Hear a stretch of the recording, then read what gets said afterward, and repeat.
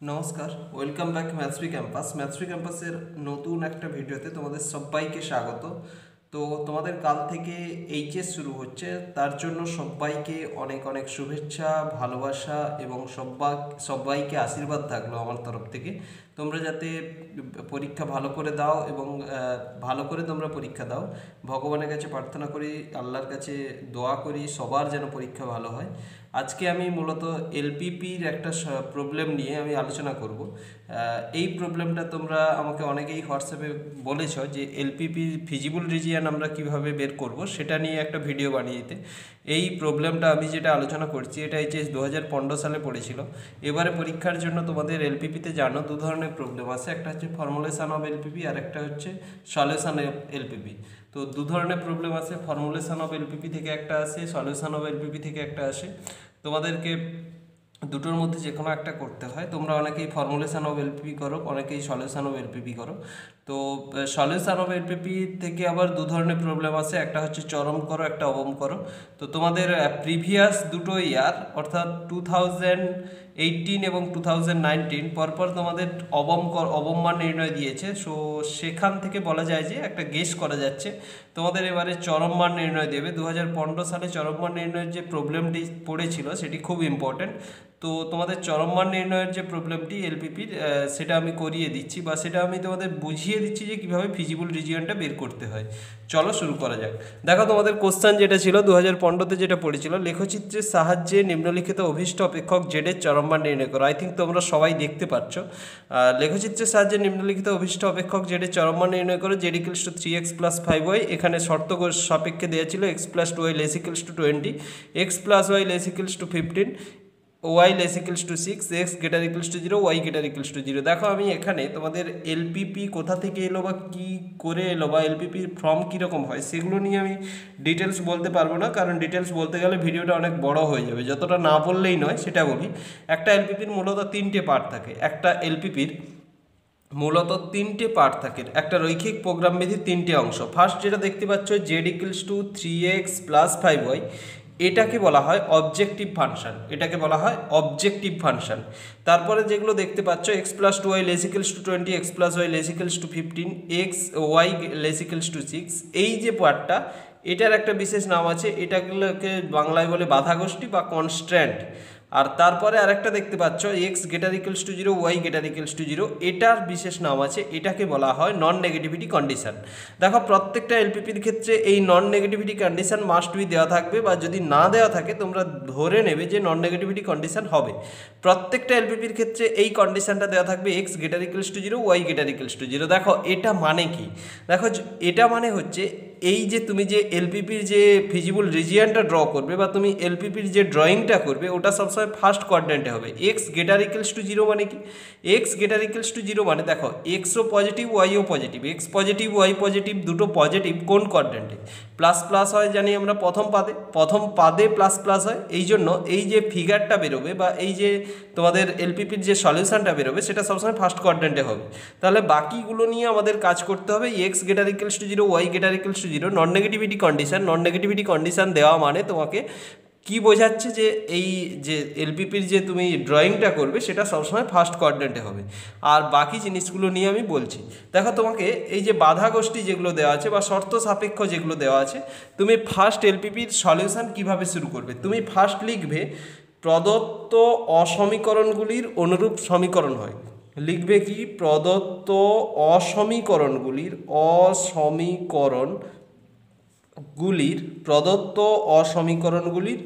অনুরূপ সমীকরণ হয়, অনুরূপ সমীকরণ হয়।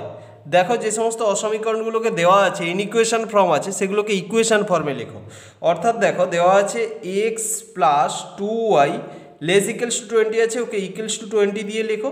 দিয়ে কি করবে তাহলে এটা হয়ে যাচ্ছে দেখো x/20 + y/10 এটা ইকুয়ালস টু 1, এই রকম ফর্মে লিখবে x/20 + y/10 ইকুয়ালস টু 1। এটাকে 1 নম্বর দিলাম।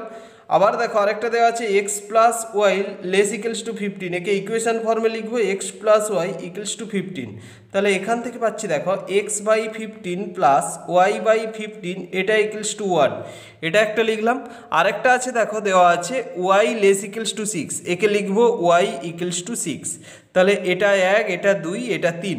দেখো এই 1 2 3 নিয়ে এইগুলোর আমাকে গ্রাফ ড্র করতে হবে। গ্রাফ ড্র করার জন্য বলে দিই, একটা সরলরেখার ফর্ম যদি হয় x by H plus Y by K equals to 1, একটা সরলরেখার ফর্ম যদি x by H plus Y by K equals to 1 হয়, তাহলে ওই সরলরেখাটা এক্স অক্ষকে H0 বিন্দুতে, ওয়াই অক্ষকে 0K বিন্দুতে ছেদ করে।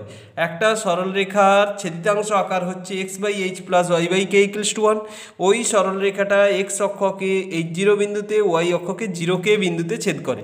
তাহলে দেখো এই যে 1 নম্বর সরলরেখা যেটা দিয়েছি, এই 1 নম্বর সরলরেখাটা এক্স অক্ষকে 20 অর্থাৎ 20 বিন্দুতে, ওয়াই অক্ষকে 010 বিন্দুতে ছেদ করবে। একইভাবে 2 নম্বর সরলরেখাটা এক্স অক্ষকে 15 ওয়াই অক্ষকে 015 বিন্দুতে ছেদ করবে। দেখো আমি গ্রাফটা ড্র করছি। তোমরা গ্রাফ ড্র করার জন্য শুধু ফার্স্ট কোয়াড্রেন্টে ফিগারটা হবে বললাম, তাহলে তোমরা শুধু ফার্স্ট কোয়াড্রেন্টেরই ছবিটা ড্র করবে। দেখো একটা নিয়ে নাও, যে কোনো মাপ নিয়ে।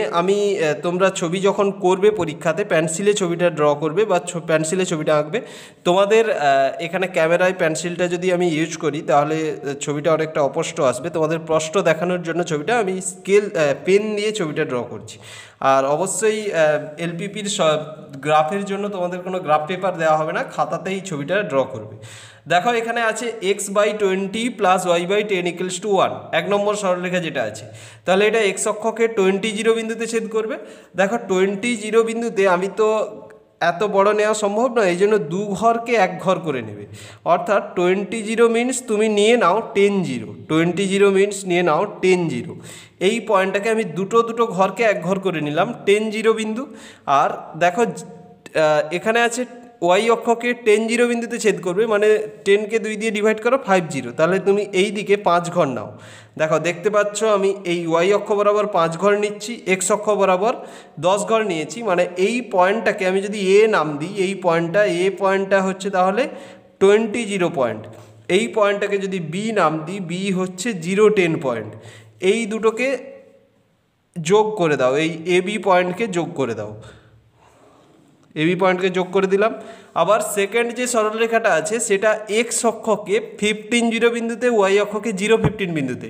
দেখো আমি যেহেতু 2 ঘর করে নিয়েছি, তাহলে 15টা হয়ে যাবে 7.5। তাহলে দেখো তোমরা দেখতে পাচ্ছ আমি এখানে 7.5 নিলাম। দেখো এটা 7.5। একইভাবে ওয়াই অক্ষ বরাবরও 7.5 নাও, ওয়াই অক্ষ বরাবরও 7.5 নাও, দিয়ে ওই দুটোকে অ্যাড করে দাও। তাহলে ওই দুটোকে যদি আমি অ্যাড করে দিই, এটাকে অ্যাড করে দিলাম, এই নামটা দিলাম আমি সি হচ্ছে তাহলে এটা 15 পয়েন্ট, আর এই নামটা আমি ডি দিলাম, ডিটা হচ্ছে 015 পয়েন্ট। হয়ে গেছে। এরপরে আরেকটা লাইন আছে, দেখো ওয়াই ইকুয়ালস টু 6 লাইন আছে, কিন্তু আমি 2 ঘর করে নিচ্ছি, তাহলে ওয়াই ইকুয়ালস টু 3 নেব। দেখো দেখতে পাচ্ছ তোমরা আমি এখানে 3 ঘর নিলাম, ওয়াই ইকুয়ালস টু 3, মানে এক্স অক্ষের সমান্তরাল লাইন হবে। এইটা হয়ে যাবে 60 পয়েন্ট। আমি এই বরাবর রেখা একটা টেনে দিলাম, এক্স অক্ষের প্যারালাল একটা লাইন টানলাম, তাহলে এটা হয়ে যাচ্ছে, এটাকে আমি একটা পয়েন্ট দিয়ে দিলাম ই পয়েন্ট, এটা হচ্ছে 06 পয়েন্ট, এটা হচ্ছে 06 পয়েন্ট। দেখো যে সরলরেখাগুলো বললাম, ওই সরলরেখাগুলোর আমি লিখে দিচ্ছি। এই যে সরলরেখাটা টেনেছি, এই সরলরেখাটা কত সরলরেখা ছিল? এটা ছিল x plus Y equals to 15। এই সরলরেখাটা x plus Y equals to 15 নয়, লেস ইকুয়ালস টু 15 লিখছি, কারণ এইটা লেস ইকুয়ালস টু ইনইকুয়েশনটা লিখছি। এই যে সরলরেখাটা, এই সরলরেখাটা যে দেখতে পাচ্ছ, এটা x plus Y less equals to 15। তারপরে দেখো এই যে সরলরেখাটা, এই সরলরেখাটা তোমরা দেখতে পাচ্ছ, এই সরলরেখাটা হচ্ছে x plus 2y less equals to 20। এই সরলরেখাটা তাহলে কত? X plus 2y less equals to 20। এই সরলরেখাটা x plus 2y less equals to 20। আর এই যে সরলরেখাটা দেখতে পাচ্ছ, এটা y less equals to 6, y less equals to 6। এরপরে কি করবে? এইখানে দেখো এটা হচ্ছে তোমার অরিজিন, ও বিন্দু দিলাম, এটা হচ্ছে ও 0 0 বিন্দু। তোমরা এই x plus Y less equals to 15-এ 0 0 point বসাও। X plus Y less equals to 15-এ যদি 0 0 পয়েন্ট বসাও, 0 0 বসালে দেখো 0 প্লাস 0, এক্সের ভ্যালু 0 বসাও, ওয়াইয়ের ভ্যালু 0 বসাও, তাহলে 0 প্লাস 0, 0 প্লাস 0 মানে 0। 0টা 15 থেকে ছোট, 0টা 15 থেকে ছোট স্যাটিসফাই করছে। যদি স্যাটিসফাই করে তাহলে রিজিয়ানটা হবে মূল বিন্দুর দিকে। দেখো আমি দেখতে পাচ্ছ তোমরা, আমি তীর চিহ্ন দিয়ে দিচ্ছি মূল বিন্দুর দিকে, মূল বিন্দুর দিকে তীর চিহ্ন দিয়ে দিচ্ছি। পরের ইকুয়েশানেও যদি 0 0 বসাও, এক্সের ভ্যালু 0, ওয়াইয়ের ভ্যালুও যদি 0 বসাও, 0 প্লাস 2 ইন্টু 0 মানে 0, 0 প্লাস 0 মানে 0, 0 লেস ইকুয়ালস টু 20, অর্থাৎ 0 20-র থেকে ছোট, মানে স্যাটিসফাই করছে। তাহলে এই রিজিয়ানটাও হবে মূলবিন্দুর দিকে। দেখো আমি মূলবিন্দুর দিকে তীর চিহ্ন দিচ্ছি। তারপরেরটায়ও যদি 0 বসাও, ওয়াইয়ের ভ্যালু ওয়াই আছে, ওয়াইয়ের ভ্যালু যদি 0 বসাও তাহলে স্যাটিসফাই করছে, স্যাটিসফাই করলে মূলবিন্দুর দিকে, এই জন্য এটা মূলবিন্দুর দিকে দিয়ে দিচ্ছি। দেখো তিনটেই রিজিয়ানই, তোমরা দেখো ছবিটা একটু দেখো, তিনটে রিজিয়ানই মূলবিন্দুর দিকে আছে। মূলবিন্দুর দিকে থাকার জন্য কমন রিজিয়ান হয়ে যাচ্ছে। কমন রিজিয়ানটাকে আমি রেখাঙ্কিত করছি, দেখো লাল কালি দিয়ে আমি কমন রিজিয়ানটাকে রেখাঙ্কিত করছি, যে কমন রিজিয়ান এই পোর্শনটা হবে কমন রিজিয়ান। দেখো তারপরে আমাদের একটা কাজ করতে হবে। আমাদের কি কাজ করতে হবে? এই ছেদবিন্দুটা বের করতে হবে। এই ছেদবিন্দু কোন দুটো সরলরেখার ছেদবিন্দু? এই ছেদবিন্দু তোমরা ছবিতে দেখবে 1 আর 2 সরলরেখার ছেদবিন্দু।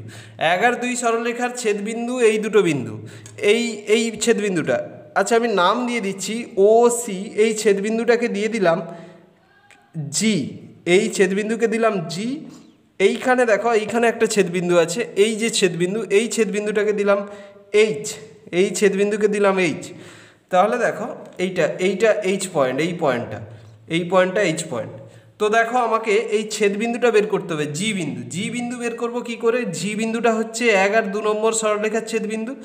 1 আর 2 নম্বর সরলরেখাকে যদি সমাধান করি, 1 নম্বর সরলরেখা ছিল দেখো x plus 2y equals to 20, 2 নম্বর সরলরেখা ছিল x plus Y equals to 15।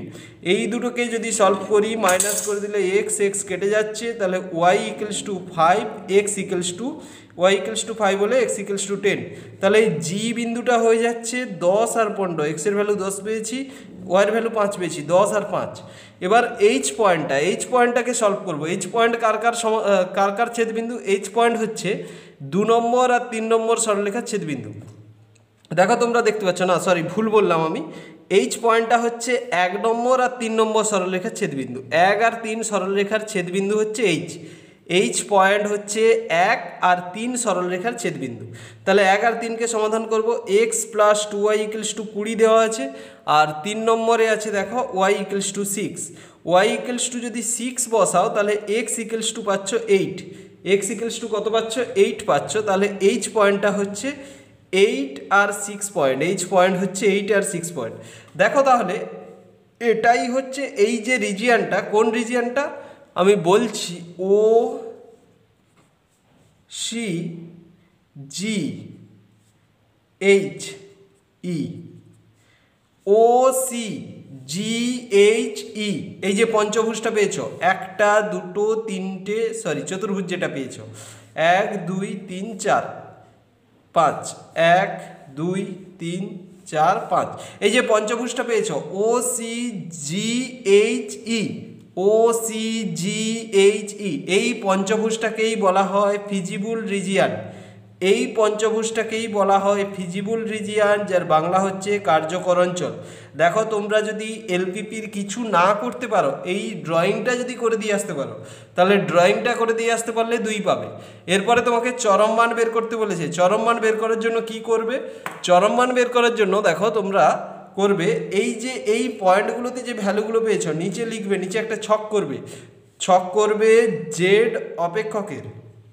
এই যে বিন্দুগুলো ও সি জি এইচ ই, এই বিন্দুগুলোকে বলা হয় প্রান্তিক বিন্দু। এইগুলোকে বলা হয় প্রান্তিক বিন্দু বা কর্নার পয়েন্ট। লিখবে প্রান্তিক বিন্দুতে জেডের, প্রান্তিক বিন্দু সমূহে জেডের মান নিম্নরূপ। দেখো দিয়ে তোমরা একটা ছক করবে, এইরকম একটা ছক করবে, একটা রাখবে বিন্দু সমূহ, এটাতে রাখবে জেড এর মান।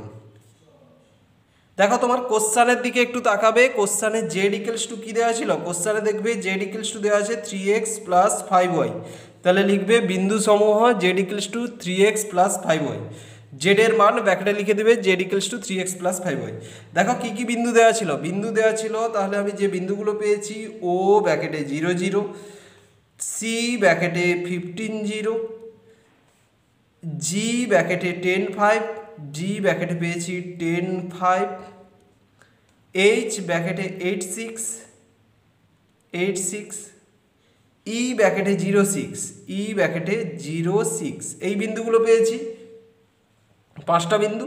দেখো জেডে বসিয়ে দেবো, জেড ইকুয়ালস টু কত আছে, দেখো 3x প্লাস 5y, এখানে পেয়েছি 0 0, তাহলে x এর ভ্যালুও 0, y এর ভ্যালুও 0, 3 into 0 plus 5 into 0, that means Z এর ভ্যালু 0। আবার দেখো এখানে x এর ভ্যালু পেয়েছি 15, y এর ভ্যালু পেয়েছি 0, x এর ভ্যালু যদি 15 বসাই 3 ইন্টু 15 প্লাস 5 ইন্টু 0, তাহলে এটা হয়ে যাচ্ছে 15 ইন্টু 3, দ্যাট মিনস 45। দেখো জেড ইকুয়ালস টু x এর ভ্যালু পেয়েছি 10, y এর ভ্যালু পেয়েছি 5, 3 ইন্টু 10 প্লাস y এর ভ্যালু পেয়েছি 5, মানে 5 ইন্টু 5, তাহলে 30, মানে এটা হয়ে যাচ্ছে 55। তারপরে জেড ইকুয়ালস টু দেখো 3x plus 5y, 3 into x এর ভ্যালু পেয়েছি 8 প্লাস 5 ইন্টু y এর ভ্যালু পেয়েছি 6, তাহলে এটা হয়ে যাচ্ছে 54। জেড ইকুয়ালস টু এক্স এর ভ্যালু পেয়েছি 0, 3 ইন্টু 0 প্লাস 5 ইন্টু 6, মানে 30। দেখো এখানে ম্যাক্সিমাম ভ্যালু কোনটা, ম্যাক্সিমাম ভ্যালু 55, একটা এরকম তীর চিহ্ন দিয়ে লিখে দেবে চরম, দিয়ে লিখে দেবে অতএব চরম মান, নির্ণয় চরম মান 55। এইটুকু যদি তোমরা করে দিয়ে আসতে পারো তাহলে তোমাদের 5 মার্কস দেওয়া হবে। যাদের ক্ষেত্রে 5 মার্ক তোলা খুব ভাইটাল, বা যারা চাইছো যে কি করে পাস করতে পারি, তাদের জন্য এলপিপি খুব ইম্পর্ট্যান্ট। এই টাইপের প্রবলেমগুলো পড়বে, তো এই যে এলপিপিটা আমি বলে দিলাম, এটা ভালো করে একবার প্র্যাকটিস করে নাও। এই এলপিপিটাও পড়ার চান্স আছে, এটাও খুব ইম্পর্ট্যান্ট। তোমরা ভালো করে পরীক্ষা দাও। Best of luck. Thanks for watching.